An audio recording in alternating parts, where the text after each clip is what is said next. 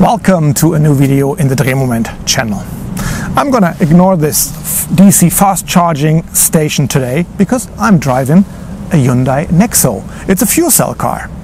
I don't need to transfer the energy from the charging station to the car. My energy is produced while I'm driving right under my bonnet, in the fuel cell. Two gases come together, boom, electricity, magic. How does that work? I'm going to show you in this video, take you on a trip over the Autobahn in northern Germany. Let's go!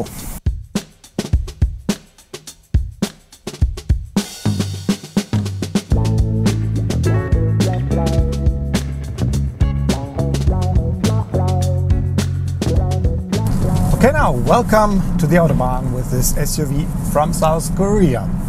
It has a range up to 413 miles. That's more than with a comparable sized battery electric car. Their range would be around 200 to 300 miles. Also, refueling is much faster than charging. It takes only 5 minutes to fuel the max of 6.33 kilogram hydrogen. And that's another difference to a combustion engine. Hydrogen is sold by kilogram, not liters. The Nexo needs 0.5 kilogram per 62 miles. So roughly 1 kilo. That makes it easier to calculate the cost. 1 kilo of hydrogen costs right now €9.50 or £8.30. So I can imagine the commentaries underneath the video saying, well, my combustion engine is much cheaper. Yes, it is. But hydrogen is made from water. So you don't need any deep boreholes in exotic countries, no long transports. If hydrogen is produced in large quantities locally, the price would drop dramatically. Let's have a look at the hydrogen filling stations. The H2 Live app and website show 4 filling stations in the metropolitan area of Hamburg. But one of them had been red flagged for days now. The pump has a technical defect and the corona crisis makes it impossible to bring spare parts from abroad. At the time of shooting, there are 83 hydrogen fueling stations in whole of Germany. That should grow to 100 over the course of the year. In the UK, the map shows just 11 stations. It's not many. The same is true for the owners of fuel cell cars. There's the Nexo from Hyundai. It came 2018 to the market, and its predecessor, the iX35 fuel cell from Hyundai. And there's also the Mirai from Toyota. Here you see the new version that I saw at the Tokyo Motor Show in 2019. And that's basically it. No other fuel cell cars on the German market. Mercedes-Benz never really sold its GLC fuel cell SUV, and now they abandoned the project. All employees, patents and knowledge goes into a joint venture with Swedish Volvo. They want to develop fuel cell cars for the commercial vehicle market, for trucks and semis. And Germany's largest car manufacturer, Volkswagen, was never keen on this technology. Volkswagen CEO Herbert Diess fully relies on battery electric cars. The development board of BMW just recently endorsed the technology, but with the so-called iHydrogen project, you only see one X5 during trade shows like here on at the IAA in Frankfurt. In summer of 2020, there's a change coming. The head of development changes, and they get a new head of development, and it remains unclear if he will continue the hydrogen project. After the corona pandemic, a number of projects in car companies will be terminated because they have to save cost. So, driving in a hydrogen car is something special. It's a very unique car. Hyundai won't be happy to hear that, but it's true. I looked up the numbers of the BAFA. The BAFA is a German authority for paying out the state subsidy for electric cars. You can get this in Germany since mid-2016. And so far we have roughly 200,000 applications for the subsidy. And now guess how many are for fuel cell cars? 118. Not 118,000, just 118. In the papers, I found 99 applications for the Nexo and 19 for the iX35 fuel cell. It's basically nothing. It is amazing because it is a good car. It drives like a regular electric car. There's a normal drive mode and an eco drive mode. The sports mode is missing because the Nexo isn't really sporty. It takes 9.5 seconds to go from 0 to 62 miles. Top speed is 111 miles. At the front axle is an electric motor with 120 kilowatts and 395 Newton meter of torque. Since the fuel cell can only generate a limited amount of energy, the car is supported by a lithium-ion battery. It helps to accelerate the car. With 1.56 kilowatt hours, it's a fairly small battery, but you don't want to lose the weight advantage of the fuel cell car. The Nexo weighs just below 2 tons. The SUV measures 4.67 meters, 2.11 meters wide with the mirrors, and 1.64 meters high. It's a typical SUV car. If you're sitting in the driver's seat, the first looks goes to the center console. It's massive. Hyundai calls it a bridge. It's built like a bridge over a storage compartment. But I feel like being on a bridge of the spaceship Enterprise. I feel a bit like Sulu at his control panel. I have 40 buttons and rotary knobs here under my finger, and the absolute opposite of what, for example, Tesla is doing with its cars. They are very reduced and everything is controlled by a touch display. No sub-menus here.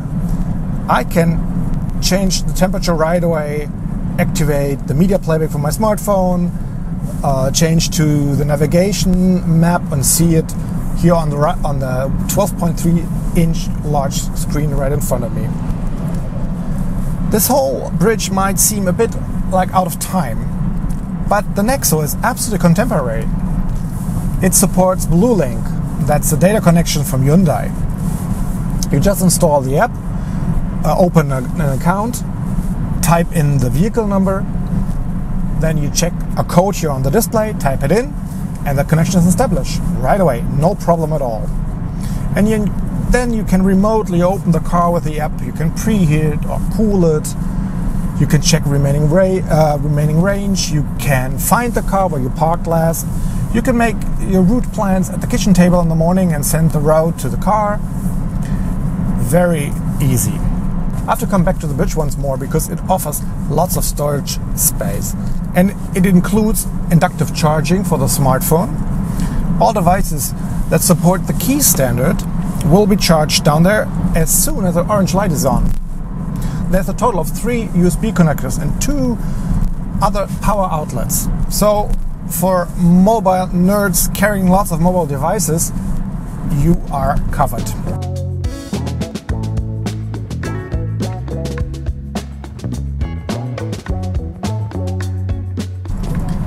I'm sitting in a version here with a premium package, which costs an extra 3,500 euros, and it includes, for example, the sunroof, a heated steering wheel, heated seats, 2 in the front, 2 in the back, and you can ventilate the front seat with cool air in the summer.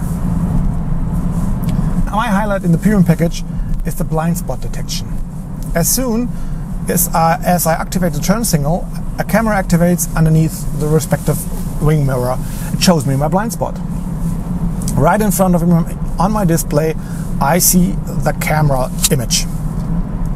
It gives me an extremely good feeling when I take turns in cities. I see if a bicyclist or a pedestrian is coming. Same on the Autobahn. I can see if someone is in my blind spot. I've not seen a comparable system in any other car yet. There are also a number of assistants in here, like adaptive cruise control, active lane keeping assistant, an attention assistant, traffic sign recognition, how fast can I go, reverse traffic warning, when I go reverse from a parking spot, they detect someone coming from the left or right you can't see yet. And speaking of parking, you will love this assistant here.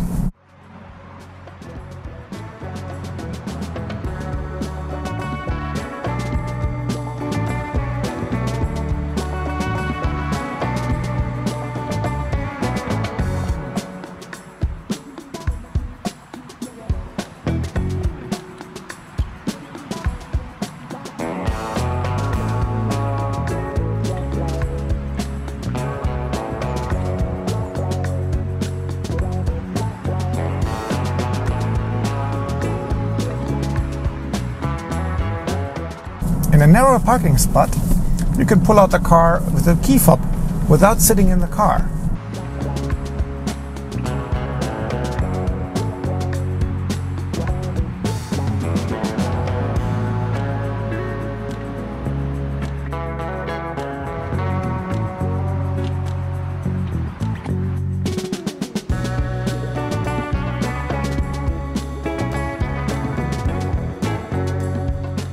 And the Nexo is a family car. Safety, driving comfort, space, comfort, all aspects that are important for families buying a car. And when it comes to sustainability, the Nexo is right on. Sugarcane fiber is processed in the carpets. Corn is used as a base material for the door linings, the seats and the roof panel linings. Paint in the interior uses rapeseed and soy oil as a basis. Let's have a look in the trunk. It looks spacious. Unfortunately, under this cover, there's no more storage space. It holds 461 liters. If you need more space, you can fold down the back seats. Then you get 1,466 liters of storage space. At the front, there's an LED light strip. It goes across the whole width, and it gives the car a friendly look, almost a smile. Below are large opening for the air intakes. The Nexo draws the oxygen for the energy production from the ambient air. If you open the bonnet, you see the fuel cell. There's no further storage space. I can't show you the hydrogen tank, but I use footage from the 2018 Geneva Motor Show. The 3 cylindric tanks are installed in front and behind the rear axle. The plastic cover is 4.5 centimeters thick. It has to survive crashes undamaged, and also to keep the volatile pressurized gas within the tank. When refueling hydrogen, it's pumped with a pressure of 700 bar into the tanks. Quite a lot, I guess, but I have no feeling for it. I can feel pressure in my body when I dive, so I checked on a diving website. At a depth of 100 meters, you have 10 bar of pressure. That means you have to go over 7,000 meters below sea level to get 700 bar. I know it's impossible, but it gives you an idea of the forces. That brings us to the question, what happens with the hydrogen in the car? Where does the electric energy come from? We have to take a look at how hydrogen is produced. Since I can't go to a chemical plant during the corona pandemic with my camera, so I set up my chemistry kit in the studio. Both tubes are filled with plain water, and the blue box is a small fuel cell. If I connect a battery, the so-called electrolysis starts. Basically, the electric energy separates the elements of water, H2O. In the left tube, you see oxygen that pushes up the water level. In the right tube, hydrogen is produced underneath the plastic housing, and it also pushes up the water level. Now I can connect a fan instead of a battery, and when hydrogen and oxygen come together in the fuel cell, electric energy is released. It's a reverse reaction. And this is exactly what happens in the car. Air is taken from the outside, cleaned by filters, and it meets oxygen in the stacks of the fuel cell. And a charged electron brings the energy to the motor, and H and O combine to H2O in the form of steam, which drips out of an outlet in the back of the car, and as a byproduct you have heat. And the heat is used to heat up the cabin. It's an advantage to the battery electric cars because they use energy from the battery to heat the interior. In this process, not all outside air is used, but it's cleaned, so the Nexo improves air quality while you drive. This display shows how much air you have purified. But since there are so few fuel cell cars, you won't smell or feel a difference in the cities.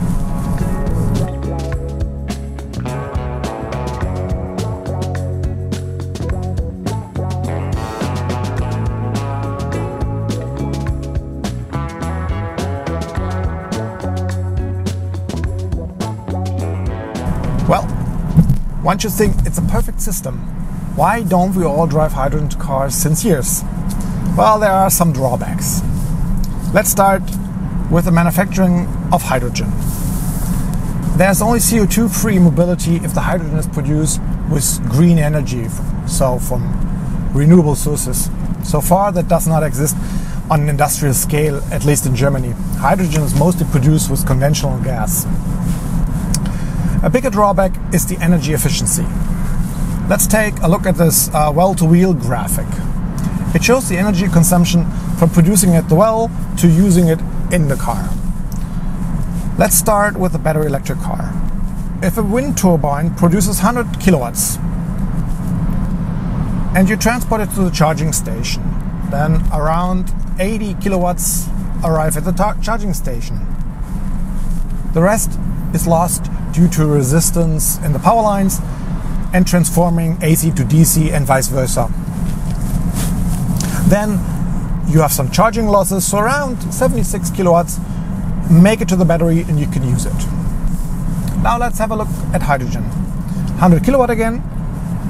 Part of the energy is used for the electrolysis to produce the hydrogen. Then the hydrogen has to be either compressed or liquefied, which happens at minus 253 Celsius for the storage or the transport. Hydrogen is then transported to the filling station, and all steps cost energy. Overall, 30% or 30 kilowatt land in the car and can be used. 70% of the energy is used somewhere else on the way. And this can't be changed. These are laws of physics. And that's probably the reason why the European car makers are not very keen on this technology, at least not for passenger cars. The fuel cell might have a chance in trucks and semis in the future. The weight advantage of the fuel cell is unbeatable. The situation is totally different in Asia, especially in South Korea and Japan. Hyundai has planned a second fuel cell plant in Chengdu in South Korea. They are running 3,000 units from the conveyor belts per year, and by 2022 it should be 40,000 units per year. And the manufacturer already announced in 2018 its fuel cell electric vehicle vision for the brands of Hyundai and Kia.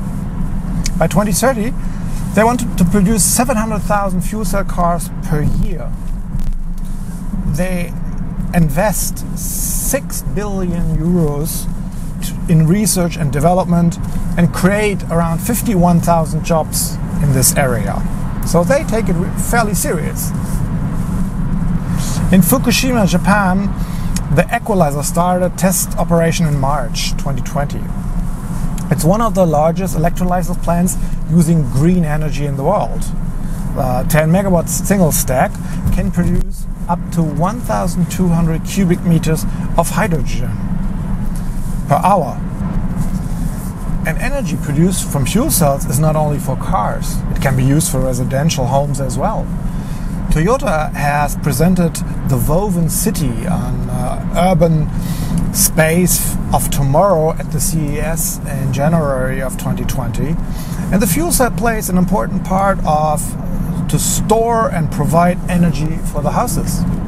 In this Hyundai video, you can see that also railways and ships, drones and cities also be supplied with energy by fuel cells. For this year's Earth Day, Hyundai produced a video that deals with environmental issues, sustainability in the Nexo. And few of you might recognize these young men. They are the members of the band BTS. They are the most famous K-pop band in the world. It's like having Adele, Ed Sheeran, Louis Capaldi in one video, just for their popularity. It is quite a big number. Well, that leads me to my conclusion.